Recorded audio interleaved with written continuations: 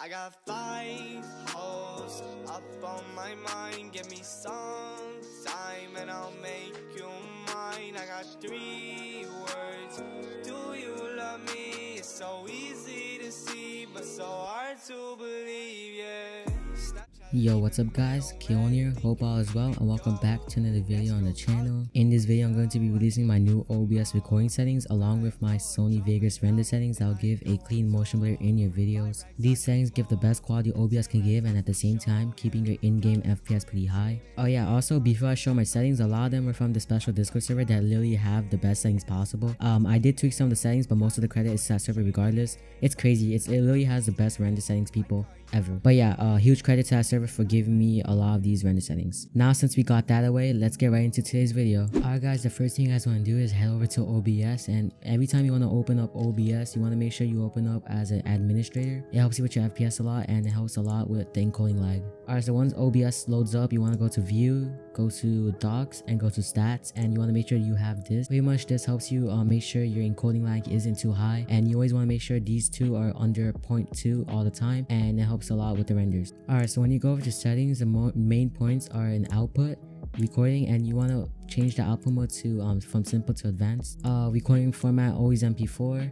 Audio track is 1. Encoder, this is a really big part. You want to make sure you're using the NVIDIA NVENC H.264 encoder. Make sure it's a new one because that one, it barely impacts your in-game FPS at all while giving a really good quality. Alright, for rate control, out of these 4, you want to use CQP, and basically this is between 0 and 30, and the higher it is, the lower quality the video is. So I would recommend 15, around 15 or something there. The highest I would say is you go 18, and the lowest probably like 14. Basically 15 is a really good middle point, and it doesn't impact your FPS at all, and it has really good quality. I personally use 13, but that's because I'm obsessed with quality. I'm gonna be honest, I really don't see a big quality difference between 15 and 13. I keep it at 13 since it works for me, but you guys can use 15. 99% of people use 15, so you're good to go on that. For keyframe interval, you want to put that at 0. Preset max performance, always max performance. It really lags a lot if it's not on max performance. Profile high, look ahead, psycho visual tuning.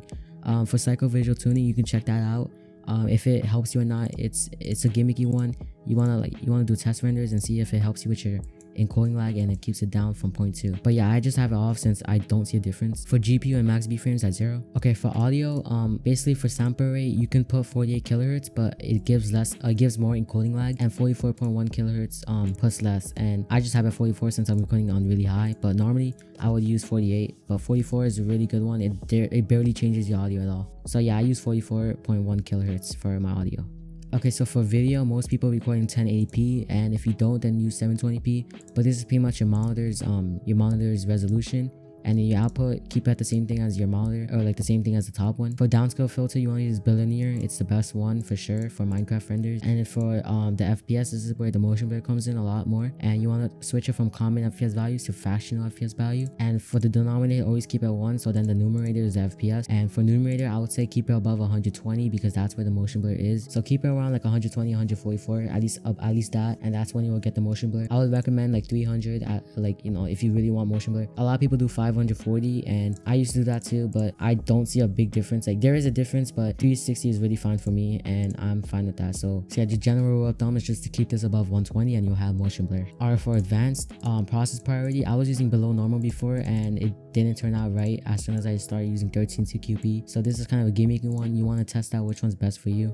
You should probably start with below normal, since idle is kind of like idle. It's not really good.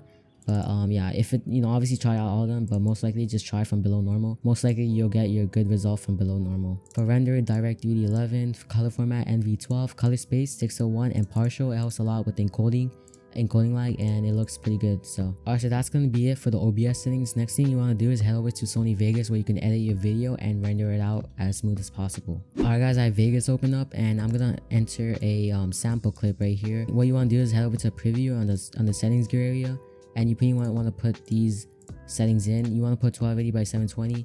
These aren't the renders, it's just how your preview is gonna look like. And usually you want to keep this at 30 or 60. I'm fine with 60, I just have it 30 for now. But keep this at 30. Basically it helps you with the encoding lag, like the preview lag, so when you're editing, it's less laggier. to edit with. Pretty much copy all this. Field order, make sure it's none. That's really important. Pixel square 1000 or 1. I said that's 1000, but make sure it's 1 square. Resolution quality, put best. For motion blur type box, none. And this is really important too, put none. And smart restart, put on. That's what helps you really get the motion blur. It turns it on. Alright, so you want to press apply and then press OK, and your quality, your preview should look pretty good. Alright, the last thing for Sony Vegas, it's pretty much when you want to render it out, you just drag that out, and basically you want to go to render, or you can go to file, render as, or click that little icon up there. But basically you want to go to Magix AVC/AAC/MP4, and you don't have to, you can find a random template over here and customize it. You can do customize template, and I'm gonna show you guys how it looks like. So when you do customize template, you want to put 1920 by 1080p. That's why you're rendering it out, unless you're doing 720p renders, but that's not most people. So for profile, put high. Frame rate, put exactly 60, and for field order, put none. But pretty much keep these at the same thing. 2-pass encoding is very extra. It helps, it makes it a lot more smoother, but it's not needed at all. It's just extra. I have it enabled. Okay, so if you want your renders to look much better and render much faster, you want to use the NV encoder. Main concept AVC is basically rendering off your CPU, which is much slower. So keep this at NV encoder if you have it. For preset, leave at default. RC mode VBR. For audio, put these settings 48,000 and 384,000, and make sure it's on include audio. For system, keep it at default. For project, put best. I don't know why I have it, but yeah, just put it best. Alright, so a lot of you guys are probably wondering why I'm rendering out my videos at 1080p, because a lot of people know that my videos in 1080 in YouTube looks really bad. So what you want to do for that is basically you want to upscale your video, not by Sony Vegas, because Sony Vegas lags that out. Sony Vegas upscales your video wrong by not making it as good as the quality it was. So what you want to do is use FFM and MedPeg. I don't know how to say it, but you want to use that to upscale your videos. I'm not going to go into that too much because that's a lot of work and I'm kind of lazy, but I'll leave some videos in the description and some timestamps and showing you guys how to get this. But pretty much once you render out your video in 1080p 60 fps, edit it and everything, you want to drag this into this folder, and then you can do 4k.bat. If I click that, it will start rendering out using my GPU. I'm not going to do that, and it'll come out as video unconverted. Okay guys, so that's pretty much it for my render settings. If you guys did like the video, make sure to drop a like down below. It helps me out a ton. If you haven't already, subscribe if you're new and tap on bell notifications to be alerted for future videos. Comment down below if you guys need help with anything, or if you guys want to join my Discord server. It's much more easier to help you guys out there. So follow my Twitter, Twitch, and join my Discord server in the description to see more of me. And other than that guys, I'll catch y'all in the next one. Peace out guys.